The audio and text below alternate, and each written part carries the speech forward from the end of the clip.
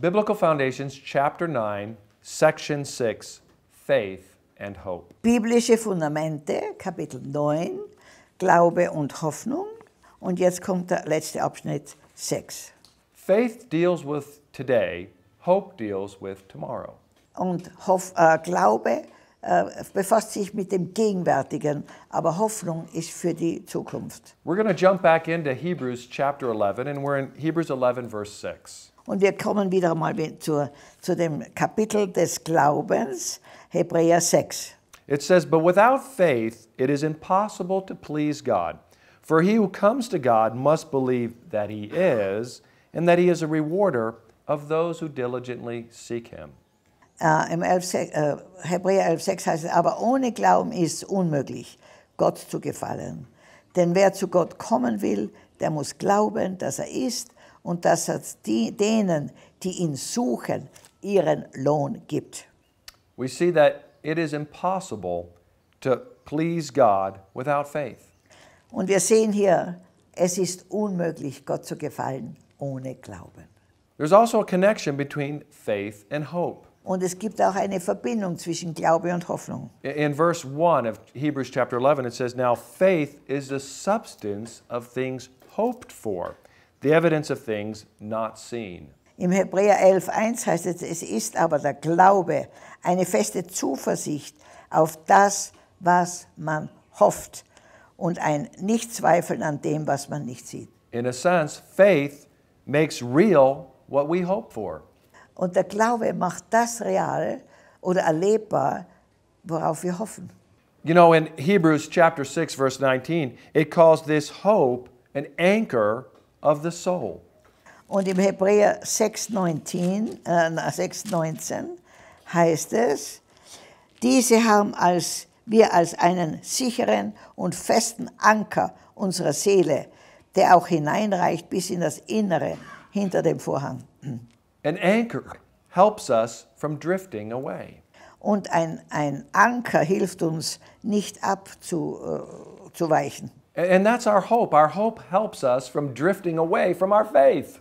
Und unsere Hoffnung hilft uns, vom Glauben nicht wegzuschwimmen. An anchor holds a boat in position so it won't drift away. Ein Anker hält ein Boot in einer gewissen Situation, also in einem gewissen Punkt, damit es nicht weggeschwemmt wird. It holds it connected to something firm and stable. Und es wird an etwas Festes gebunden, dieses Boot, und es ist der Anker. And that's what our hope does. Und das ist, was Hoffnung macht. How does hope anchor our soul? Wie kann Hoffnung unsere Seele verankern? Well, it keeps us from drifting. It holds our position steadfast. Und es hilft uns, also Hoffnung hilft uns, wegzuschwimmen von dem, was wir glauben. A person who has no hope is not stable. Und ein Mensch, der keine Hoffnung hat, ist nicht fest. There's no stability in their faith, Da ist keine Stabilität in ihrem Glauben. and they may drift away from their faith. Und es kann sein, dass die von ihrem Glauben wegfließen. You see, hope is a confident expectation of something good.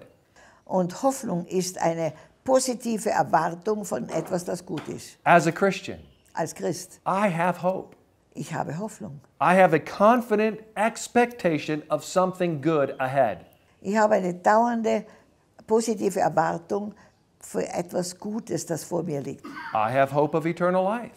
Ich habe die Hoffnung auf ewiges Leben. I have hope of being in heaven with Jesus Christ. Und ich habe die Hoffnung, mit Jesus Christus im Himmel zu sein. I have hope of a future. Und ich habe Hoffnung für die Zukunft. I have a confident expectation in these things. Und ich habe eine permanente Erwartungshaltung für diese Dinge. And it keeps me from drifting. Und das hilft mir, nicht weggezogen zu werden. Now, something that's almost the opposite of hope is fear. Und was fast das Gegenteil von Hoffnung ist, ist Angst. When you fear, you have an expectation of something bad. Und wenn du Angst hast, dann erwartest du dir etwas Schlechtes. Are you living in fear? Lebst du in Angst? Do you fear what may happen in the future? Hast du Angst, was in der Zukunft passieren kann? Are you afraid of dying? Hast du Angst vorm Sterben? Well, maybe you don't have a real faith in Jesus Christ, because faith will give us that hope, and hope anchors that faith. Vielleicht hast du noch nicht richtigen Glauben an Jesus Christus, denn Hoffnung setzt Glauben frei. 1 John chapter 3, verse 2. Im 1. Johannes Kapitel 3, Vers 2, It says, Beloved, now we are children of God, and it has not yet been revealed what we shall be. meine Lieben, wir sind schon Kinder Gottes Kinder. Es ist aber noch nicht offenbar geworden, was wir sein werden. We are children of God Wir sind Kinder Gottes because of our faith in Jesus. durch unseren Glauben an Jesus Christus. And as children of God, we have hope of our inheritance. Und als Kinder Gottes haben wir Hoffnung auf unser Erbe. What will happen to us when Jesus appears? Was wird geschehen, wenn Jesus zu uns kommt? 1 John 3:2 also answers that question. Und im 1. Johannesbrief 3,2 haben wir diese Frage auch beantwortet. It says, But we know when he is revealed, we shall be like him. That's Jesus. When he's revealed, we will be like him, for we shall see him as he is. Da heißt es im zweiten Teil dieses Verses, wir wissen aber, wenn es offenbar wird, werden wir ihm gleich sein, denn wir werden ihn sehen, wie er ist. When Jesus appears, we shall be transformed. We will be resurrected. We will have a new body. Und wenn Jesus kommt, werden wir transformiert in einen neuen Körper. What an awesome thing. Und das ist wirklich I am so excited about that. eine überwältigende Wahrheit. Oh, this tent I have right now, it's wearing out. Dieser Körper, den wir hier haben, der ist nicht mehr der Jüngste. No matter what I try to do to it, it isn't going to last forever. Und ganz gleich, wie wir diesen Körper behandeln, er wird nicht ewig leben. But I have hope of a resurrected body that will last forever. Aber ich habe Hoffnung auf einen Auferstehungskörper, der für immer jung bleibt. When Jesus comes, we will be transformed and we will become like him. Und wenn Jesus kommt, werden wir transformiert, verwandelt und so wie er ist. And this hope that I have Und diese Hoffnung, die ich habe, of eternal life, von ewigem Leben, of a resurrected body, von einem Auferstehungskörper, of eternity with Jesus Christ, für alle Ewigkeit mit Jesus Christus. it affects my life now. Und das wirkt sich aus auf unser Leben jetzt. 1 John 3:3. 1. Johannes 3,3.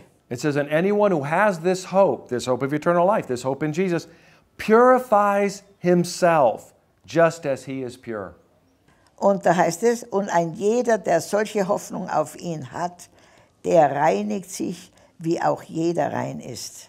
I live up to the prospect of becoming like Christ. Ich lebe in der ganzen Erwartung des ewigen Lebens. What I hope for in the future should ground me today. Und was ich für die Zukunft hoffe, soll mir jetzt ein Fundament des Glaubens geben. And cause me to purify my life. Und mich auch zu reinigen. As a Christian, I know what is coming and I know who is coming.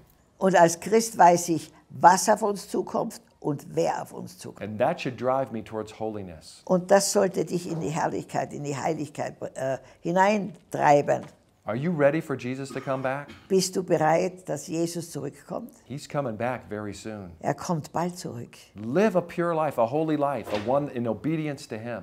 Und lebe ein heiliges Leben, ein Leben im Gehorsam mit ihm. Let your hope anchor your faith. Lass deine Hoffnung der Anker sein für deinen Glauben.